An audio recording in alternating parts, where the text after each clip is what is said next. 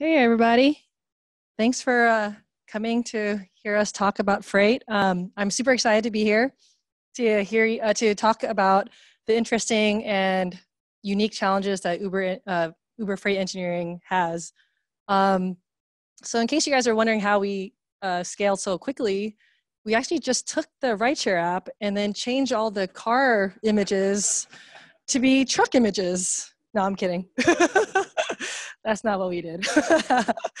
um, but I think what's interesting about Uber Freight, though, is that we have a very unique vantage point.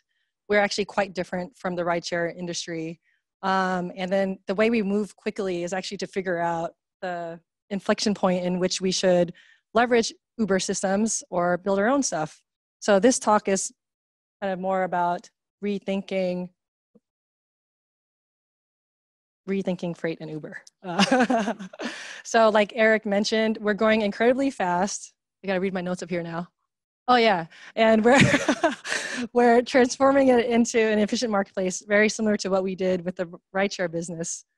So Uber Freight Engineering is supporting that new marketplace with data and technology, but we're also rethinking Uber at the same time.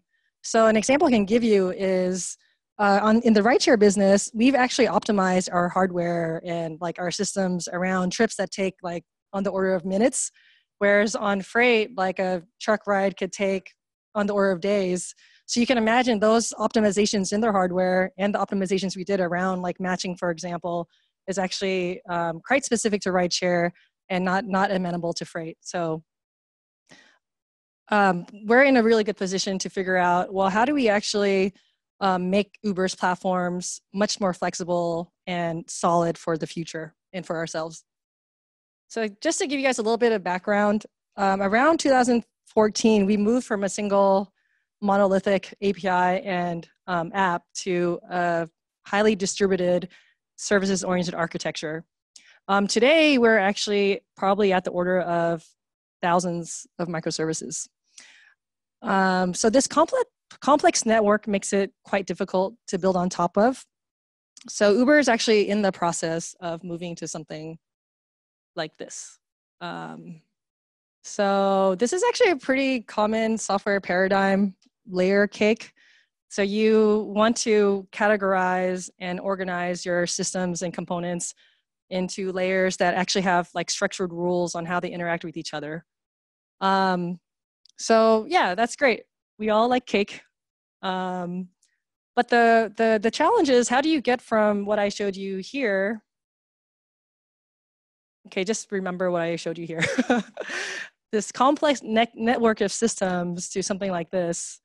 And I think being on Uber Freight has actually allowed us to help ourselves and Uber in that way, because we are existentially driven to build on top of these systems. If we don't build on top of these systems, we cannot move quickly, and we're pretty much like out there on our own.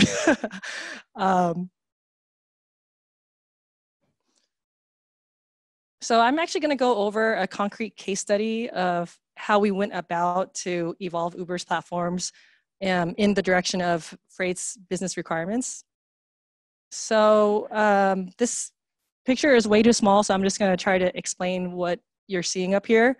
So order management at Uber is actually quite common, and actually it's common in most e-commerce applications. So you have an order management system that handles your product discovery, and then you have a way to create your order and fulfill that order somehow, and then at some point in time you want to pay for that order.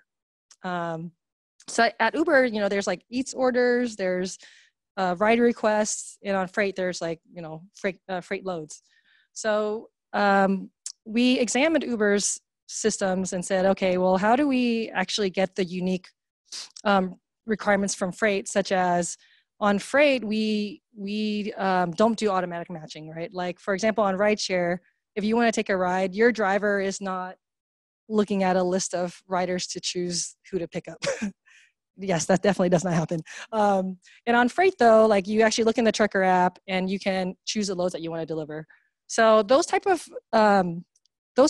differences actually are really important when we try to understand what our requirements are and how that's going to help us adopt a platform. So the second thing that we want to do is, once we understand our own capabilities and our own requirements, what's available to us. So at this point in time, it's actually quite standard, like at any other startup. If you were to look at a third-party solution, there's things that you actually want to think about. The only difference with Uber, though, is that when we look at Uber's platforms, we're the same company. So, you know, if you see a platform that's maybe almost there, you don't just discard that option. You actually have a chance, a very unique chance, to go and collaborate with that platform and actually make that platform what you need. So I think this is actually very unique to Uber as well. Like at other big companies, there's this kind of stereotype that you would only be concerned with your small focus area, and you wouldn't actually have a lot of context in terms of everything else around you, because it's all like very mature and built for you. Well, at Uber, we're literally evolving like right now. And freight is probably the next business case that is so drastically different that we have a chance to actually make Uber like a much more solid platform. So being on freight, I really enjoy the fact that we get to iterate on very unique product-specific challenges, but then you also can look more broadly and understand the platforms that you're building on top of. And not even understand them, you can actually like contribute to them. Yeah, so some of the things that we think about is like, is that platform reliable? Is it well supported? Is there documentation, and is it scalable? And lastly, like, can I actually extend my own business logic and data on top of this platform? I'm actually gonna talk more about the last part, because that was a big factor in how we strategize to move forward with these Uber platforms. So when we were looking at the order management systems at Uber, some of those systems are like old legacy. And when I say old, they're probably like 3 years old, but that's like super old at Uber. And the only way you can extend them is actually like download the repo, go into the code, and like just add more stuff into it. So I call that multi-tenant code with no tooling, with no ownership tooling. So this extensibility pattern is not great. We try to avoid using this because you're not fault isolated from your neighbors. You can actually make a change and then for freight and then bring the rideshare system down, for example. And also, because you're changing in code and it's not actually expressed in the platform's APIs, the next business case, whether it's a freight one or a new business case, they would have to do the same expensive exercise. So another one of the extensibility patterns we encountered when looking at order management systems at Uber were like the Eats ordering systems and the Uber for Business ordering systems. And the thing with these systems is they're much better than what we saw earlier. They actually kind of stitched together, I call it DIY order platforms, because they all kind of did their own version of an order management platform using these very like solid building blocks underneath. So this is not bad, actually. The only caveats here is that if you have a cross-cutting concern, so let's say you have the Uber fraud team and they want to do fraud checks on every single order. So they would potentially have to go to every single DIY platform and include their checks in there. And if you have a cross-cutting concern like safety down the line, that team would have to go and do their own one-off integrations as well.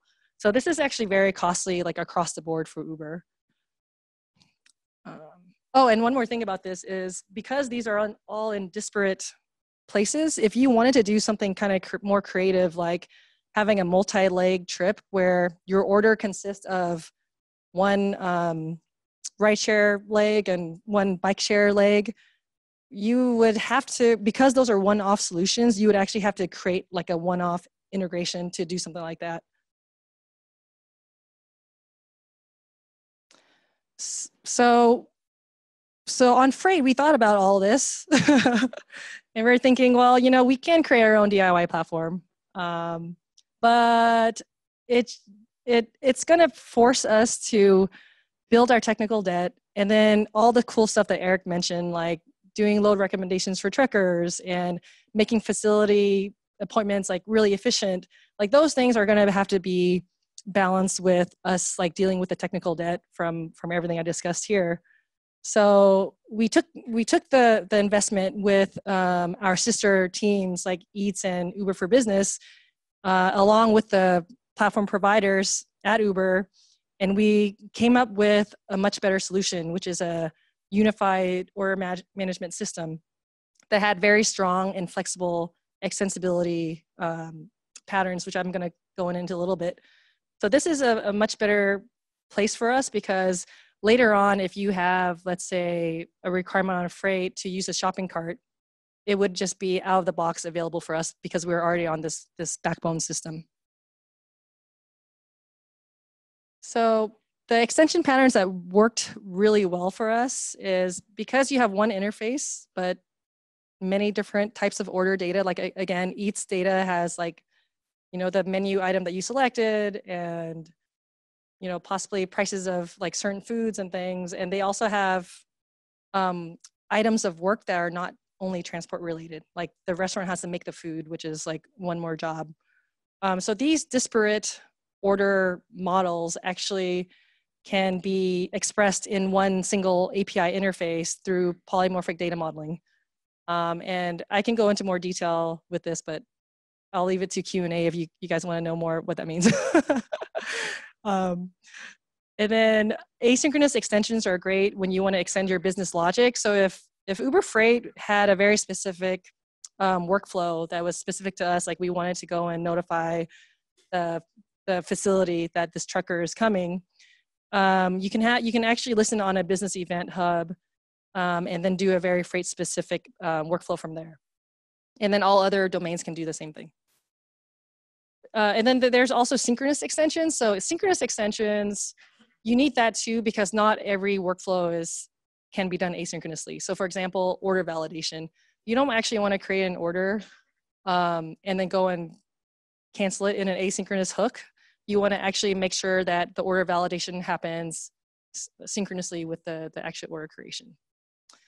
And then lastly is kind of very detailed. Now I realize how detailed it is. But you can also have hosted extensions where a platform team can provide an SDK or even like a configuration-based extension where you make your changes and they actually host it.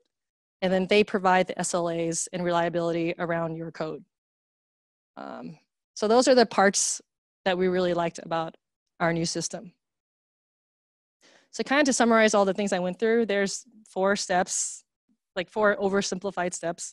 The first one is just understand yourself, like understand your own domain's requirements, understand what's available to you.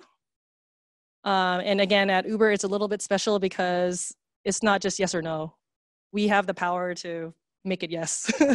And then number 3 is make sure that the external interfaces provided by that platform is actually amenable to fast changing business requirements.